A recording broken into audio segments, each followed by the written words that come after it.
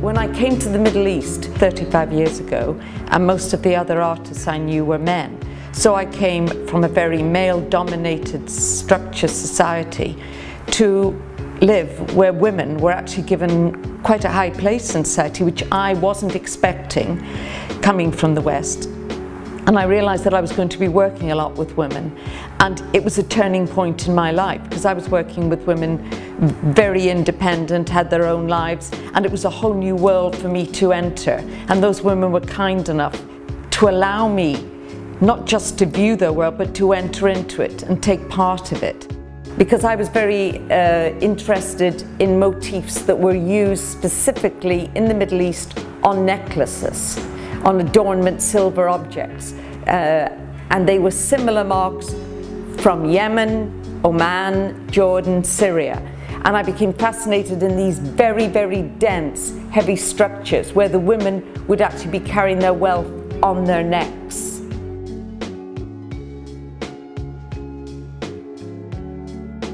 And textiles became very important to me as something different. I was trained as a sculptor and a painter, so to use textiles was almost like you were entering into craft. It was that division. And the concept of textiles around the body was very much from the 1980s, and I rethought fashion then from an artist's point of view.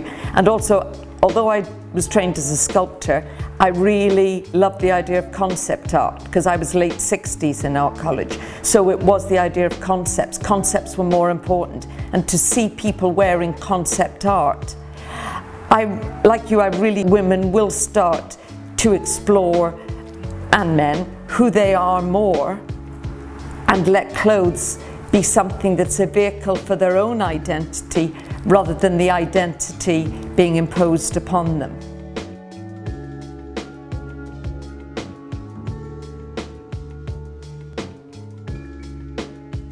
The art that I do is not necessarily to be worn. It's not necessarily about the clothing. The top designers and the world of fashion, high fashion, has influenced my work.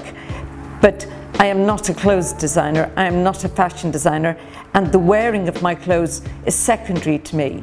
I rarely show anything on a mannequin. The object, the woman, the emra, the very essence of woman is obvious in her absence. But the whole idea of the tea bags not having tea, the clothing not having the woman, this idea of what should be there but isn't there becomes stronger. A tea bag without tea is more a tea bag than a tea bag with tea. It's the promise of something coming.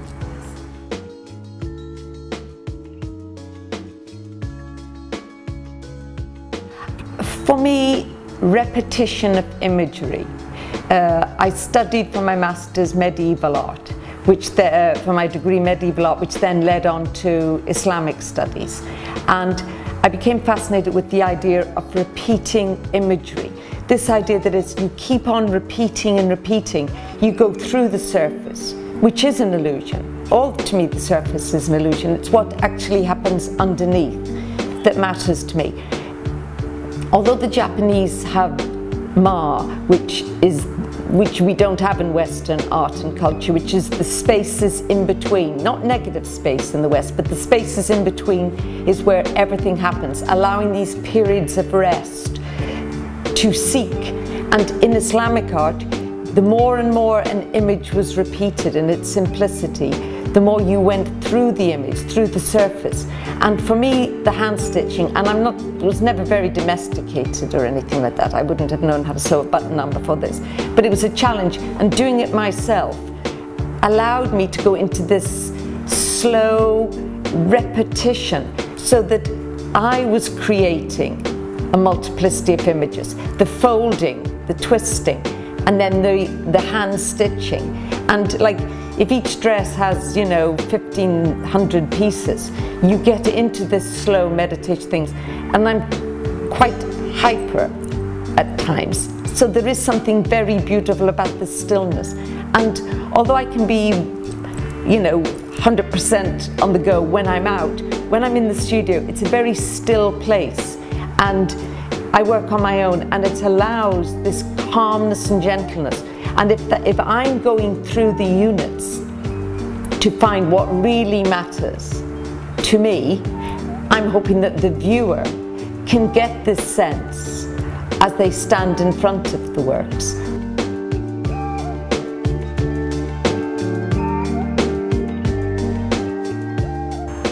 As I sort of alluded to earlier, I believe in multiple units. Only because if you only have one, you will place too much attention on the one and get absorbed in the one. Whereas if you have multiple units, it's not the strength, it's actually to allow you to go through the surface of the multiple units. So for me, the repetition, initially you go dress, and then you see more, and then you might think woman, and then you just would think white, and then you just go through it into the spiritual essence of the human state, of woman herself, of her own identity. Circles to me, I started off dancing before I went to art, and there's something beautiful about turning, this losing yourself. And because I've been very influenced by the poetry of Rumi and this whole idea of the turn and the circle, this losing yourself within the turn. And when you're making circles and creating circles, you find you're getting lost in this. And to me, a spiral, it's like a labyrinth, not a maze, which is the opposite of a labyrinth, but this idea that you are contained, you are not contained, you are free by this spiral, which is only a curved circle. But there's something about continually turning and turning and turning. And the circle allows this. It allows you to move within the artwork.